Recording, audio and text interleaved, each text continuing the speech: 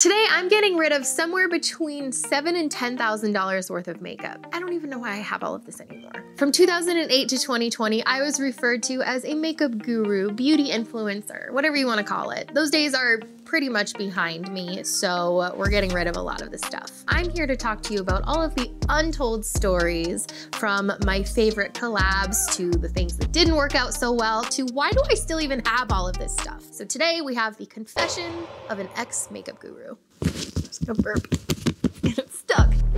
This is the most random, none of these make sense. None of these drawers are organized in any way, shape, or form. I literally just bought a liquid brown eyeliner, and here's a completely perfect one.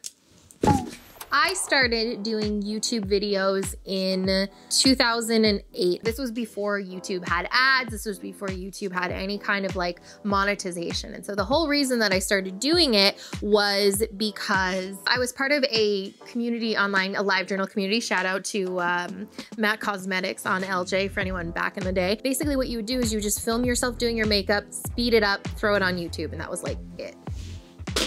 There's the garbage box.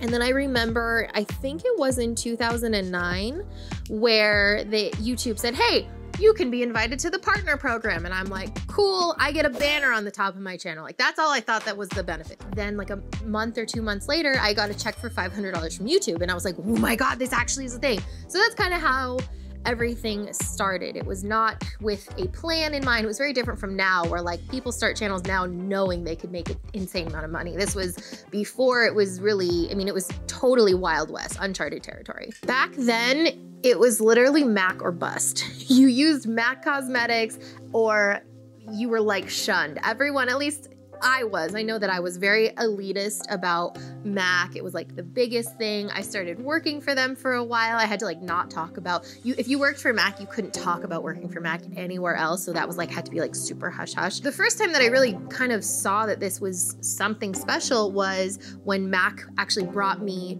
to Fashion Week to vlog about everything happening there. This had to be probably 2009, 2010. I genuinely don't remember. And that's what makes me so sad right now. Mac clearly, like, even though that was one of my first moments of being able to do something bigger as far as being a influencer or whatever, they never really took advantage of the online beauty influencer space like they could have. They had the world in their hands and they let it go. And now, I mean, they don't like it's really sad to me because they were a very big reason that I started doing any of this at all. But yeah, anyways, going to Fashion Week with them was definitely the first time that like something crazy happened. I remember I got to stay in this amazing hotel that like was a skyscraper and it was wild, and got to go to all of these different shows and see all of this really awesome artistic makeup, because all fashion show makeup is very like avant-garde and very fun. So that was really, really cool. One of the shows was actually, oh my God, what's his name?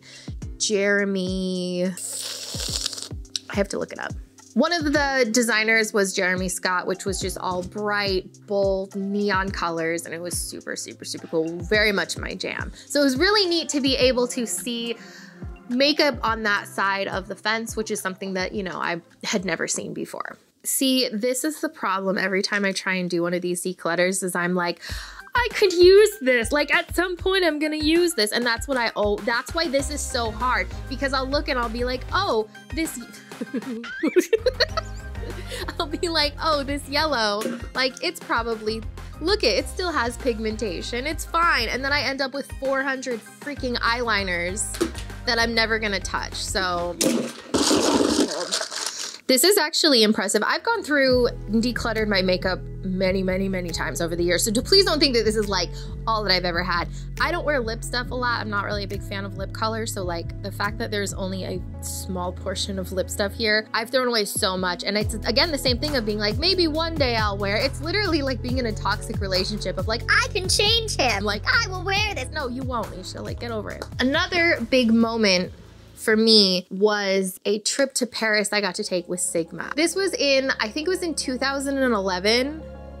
It's not gonna tell me on here. I don't know why I'm looking, but this was pretty much like one of the, if not the first influencer trip that ever happened. Sigma wanted to do a palette that was a collaboration of 7 different YouTubers, and they took us to Paris. We got to go to all of the amazing like monuments. We had like, literally we had a bus that was like the top model bus, like the giant big black bus. That was like really cool. But we got to stay there. We went to all of these different places, and each of us had a different famous place in Paris that we had to design an eyeshadow color after. So mine was Versailles. It was actually really funny when we were there because at each of these places we got our own photo shoot so that we could like show, you know, why we chose the color and all this stuff. And I had a ton of tourists who wanted to take pictures with me because they saw that I was getting my photo taken by like a professional photographer. So they assumed I was someone famous. That was interesting. I was wearing a Betsy Johnson dress and Betsy Johnson jewelry and all of this stuff, and I had a bunch of tourists who were like, can we please get a picture with you too? And they were taking pictures of me as I was getting my photos done.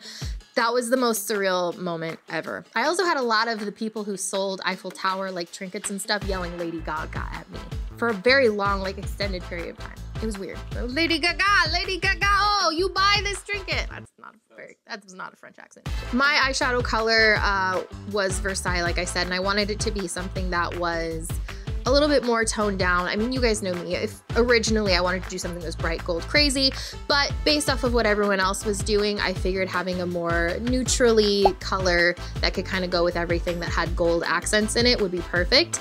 And it was. These make me depressed. These were like, I was obsessed with these and they just dry out so quickly. Like it's hard because I'm like, I want to believe it's good, but am I using any of it? No. So many Naked palettes. You guys know the Naked palettes. Naked palettes literally is like the original. Okay, that's good. That's a nice slice. Wait, okay, that's good. That's enough. Too many slices. It's enough. Why do we need this many Naked palettes? These colors are not naked. Literally, I have such a toxic relationship that I'm like, but this one color is so pretty and I might use these colors. This palette, oh my gosh. Some of you guys, this palette, actually, this is a remake of an old palette from Sigma, but when this palette came out, you guys, oh my God, I was so excited. This was the first time I'd ever seen like pastel, like creamy neon pastels out as makeup. And I get so excited when there's something unique that we haven't seen before. Oh my God, this was one of my like most excited moments in all of this.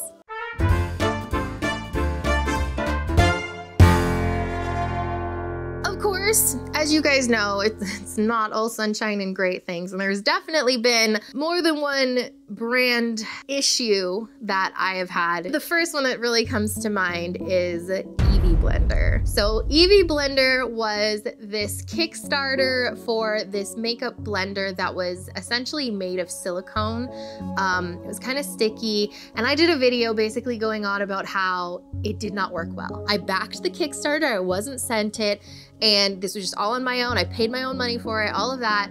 And I did a video and I said it doesn't work well. It's time that I gave a Evie Blender tutorial to some unnamed, because I'm not going to get into that drama, unnamed bloggers. You're the ones that reviewed the Evie Blender and used it incorrectly on purpose to be clickbait, basically, so that you could get more views. I don't want to say it was clickbaity because it was true. Evie Blender YouTube actually replied to my video and told me that I was using it wrong. To be fair, if I was using it wrong, I would like to use it correctly to see if that changes my opinion on it. So I used their tips, still didn't like it, and thought that was the end of it. It was not. xSparkage was more than fair to this product and gave it not 1, but 2 tries to ensure the product was actually worth her time, which it, in the end, was not. They had sent me a cease and desist letter, and so Mama had to lawyer up. Cease and desist this slander, defamation, libel, and unfair business practices immediately. Remove any post referring to our company in negative manner regarding this issue. That was a humongous, oh my gosh, you guys, I've never actually talked about how much of an issue that was. I don't even know if I should say that. A lot of stuff happened with that. I mean, it went from just a negative review to being like being threatened with a cease and desist, threatened to being sued. I had to get a lawyer, I had to talk to them, and it became such a much bigger deal than it had to originally be. I remember there were drama channels at the time where I had to show receipts. And I was like, girl, why are you gonna go after this little kid with the cease and desist if there even was a cease and desist? We have not sent, in capital letters, we have not sent any cease and desist letter from our lawyers at this point. I had to prove that I wasn't making up all this stuff. I'm doing an update video because I was given a statement from Evie Blender on my IG post, and xSparkage decided to come out with receipts and statements. And even though we talked a lot about it in the videos that I had posted, there was a lot that still happened after the fact, with getting calls and having to deal with guilt, being guilted about posting stuff. There was so much stuff with that, and it was such a giant headache. But overall, I mean, have you heard of Evie Blender anytime recently? No. So actually there is this new product I don't even want to talk about, but it's in the same like ballpark as Evie Blender. It's really weird. Anyways, that was probably out of everything, that and then Kat Von D. There was actually a video that I posted, I think in 2018, where I talked about how Kat Von D was going on about anti-vaccines and all of this stuff. This is such a dangerous thing, not only to do, but to promote on a huge social platform like this. Still relevant today, isn't it? Oh, anyways.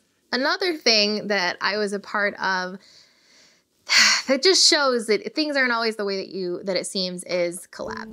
So Col-Lab was a collection that came out at Sally Beauty. I think it's still there. We were told we were going to create our own makeup, like be able to really that this was going to be a collection created by creators essentially.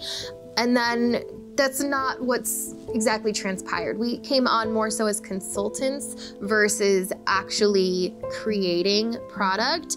And that was really difficult for me because I couldn't do anything about it. And you know, then you're in this tough situation where it's like, I signed a contract to do this, but I don't know how comfortable I feel about it. So that was one of the reasons I really didn't talk about Col-Lab very often while I was doing it, because to be quite honest with you guys, I wasn't excited about it and I didn't have the confidence to be like, this isn't what I was told. There were products from Col-Lab that I really did like. There were some that I really didn't, but just on the whole, it was a little bit of smoke and mirrors.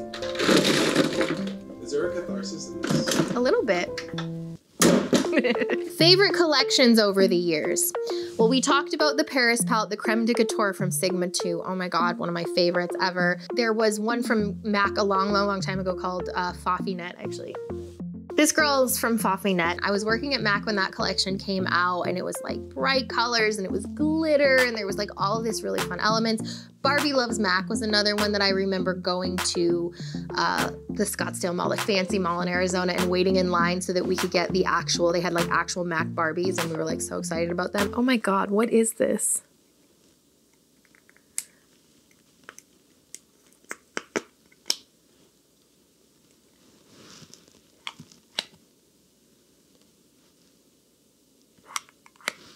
Did it do it? Does it look like shit? Yes.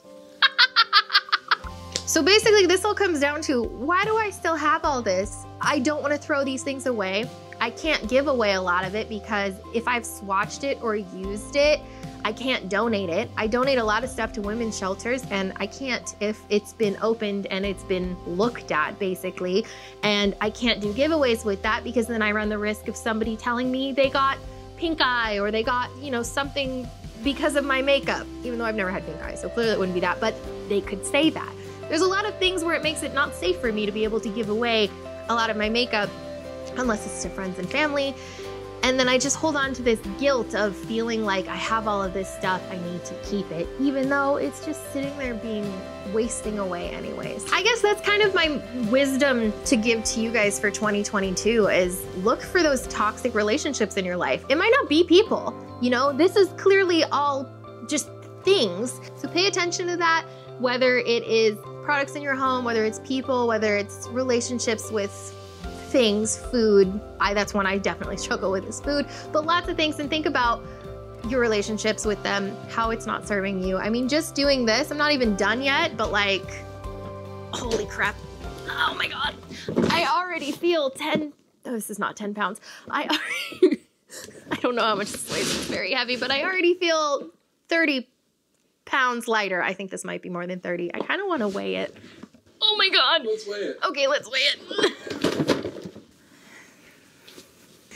Come on, we have to pretend that this house is clean. Oh my God.